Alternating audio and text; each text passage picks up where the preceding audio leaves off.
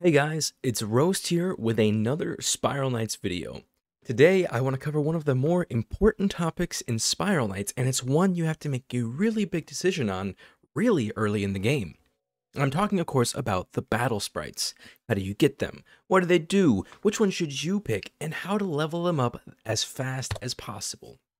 If you enjoy, remember to like and subscribe, and a huge thanks to my Patreons as always. But for now, let's get started with how to get your very own battle sprite. If you haven't gotten a sprite yet, don't worry, you unlock them super early on in the game. In a series of rank 2-2 missions, you'll try each sprite in order, starting with the Drakon, then the Seraphynx, and then the Maskeraith.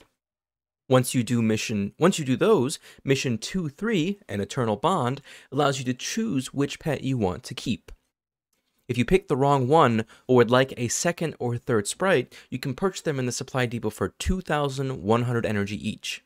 This is a really steep price, especially if you're just starting out, and that's why it's super important you pick the right one early on. To make sure you pick the right one, let's talk about what each sprite does. Each battle sprite has 3 abilities. You'll have access to the first one immediately, the second one at level 15, and the third ability all the way up at level 50. In addition to those 3 basic abilities, once you get your pet all the way to level 90, the first ability can be upgraded into one of 2 special forms. At 95, the second ability can be upgraded, and at level 100, you can upgrade the third ability. These are their ultimate variations. In addition to making their abilities stronger, these upgrades also change the appearance of your battle sprite. This means that once you've maxed out your sprite, there are actually 8 different max level appearances it can have, depending on which ultimate ones you chose. So, let's start with what their abilities are. The Drakon's 3 abilities are Firebolt, Flame Barrier, and Firestorm. Firebolt launches a fireball at enemies on a relatively short cooldown.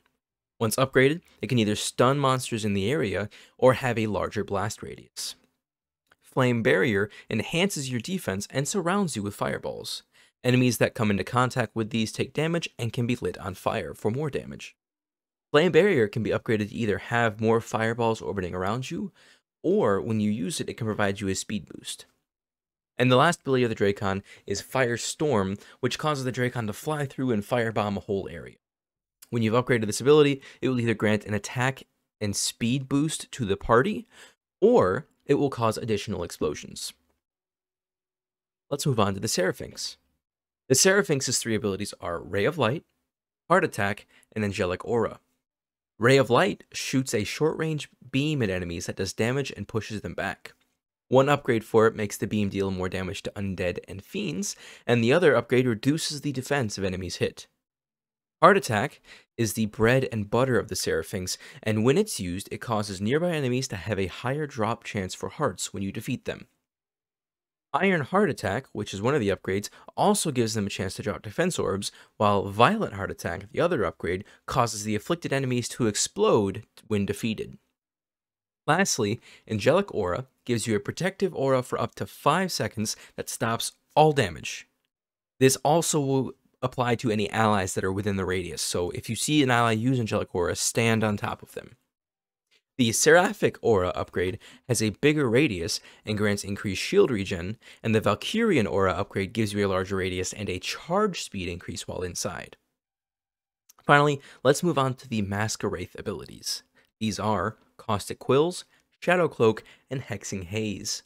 Caustic Quills fires a spray of venomous quills at a target and can poison enemies for extra damage and to stop them healing. The Vengeful Quills upgrade causes extra quill hits to spread to a nearby target, and Virulent Quills can explode to poison nearby enemies. Second ability, Shadow Cloak, gives you invisibility and a defense boost until you perform an action or take damage. The Deadly Shadow Cloak upgrade gives you an attack speed and attack power boost after activation, and the Vengeful Shadow Cloak upgrade causes a stunning explosion when the ability is interrupted. Last for the Maskeraith, we have Hexing Haze. This ability produces a miasma, a fog cloud, that puts a debuff on enemies that will do a chunk of damage to them after 2.5 seconds. This fog will last a little bit longer for each enemy you manage to hex, and if you hex enough enemies and they stay in the zone, you can actually hit some of them twice with the ability's damage. The two upgrades for this are Chaotic Haze, which gives a 22% chance to give enemies a random status effect when the damage goes off, and Haunted Haze, which causes a vengeful ghost to spawn from enemies that die from the hex damage. Now that we've covered all of their abilities, let's talk about which battle sprite fits you the best. The Drakon is best at speed clearing levels and raw damage output, but has to get near max level for most of its benefits. If you are a super aggro player and willing to grind a ton, the Drakon can be very strong. That makes the Drakon best for veteran Spiral Knights players usually. The Seraphynx provides a rare chance for sustain, because as you get deeper you realize, oh man, I need HP. And it gets that ability at just level 15, which means it's really strong really early. If you are new to Spiral Knights, I would heartily recommend get the Seraphynx. It's also what I'm running because, like I said, later on, healing back up when you take just 1 or 2 hits is a huge issue. Like, enemies will easily deal like 8 hearts in a hit, and you're just like, oh, well, okay, I didn't need those anyways. Lastly, we have the Maskeraith. The Maskeraith focuses on its poison damage, which it unlocks at level 1. This can be really strong for certain bosses, like the Royal Jelly, and it also gives bonus damage on other bosses, because when enemies are poisoned, they do less damage and take extra. Hexing Haze also provides good room clear, and the Shadow Cloak lets you speed through places that you don't have to fight if you don't want to. So if you're looking for something between the Drakon and Seraphynx in terms of offense-defense mix, try the Maskeraith. Now that you have your sprite, you'll want to level it up as fast as possible. This is because you'll unlock the other skills, and because you can upgrade the ones it already has. As the pet levels, you'll also unlock perks that increase your damage to different enemies, or can do things like increase your max HP. The limit for leveling will be based on what star level materials you have, and your sprite's appetite level. The appetite comes back over time, 5 ticks per hour, and it also increases a little bit faster when you are clearing levels in the clockworks. So, to power level as quickly as possible, make sure you're feeding high star level materials to your pet all that you can, and clearing levels on repeat, and making sure to stop and feed them each level so they don't get full and be stuck not leveling. Hey guys, it's Roast here with one more tip on leveling your battle sprites and specifically putting skill points into your abilities. So, like I've talked about, your pet will get 3 different abilities total, right? In addition to that, some of your pet's abilities are going to be better than the others. For example, for the Seraphynx, the Heart Attack ability is generally considered the best of the first 2, because the Ray of Light doesn't do that much damage and it has a really short range, whereas Heart Attack gets you Restorative Hearts, which become really important later on. There's a trick you can do, if you weren't sure, as you get skill points as you're leveling, right? You don't have to spend those immediately, and they aren't tied to any specific skill. So leveling 1 through 15, you'll get a couple skill points. You don't have to spend those immediately, and if you save them, you can make sure that Heart Attack gets 6 skill points right away. So you can full up the cooldown reduction and full up the extra hardy immediately.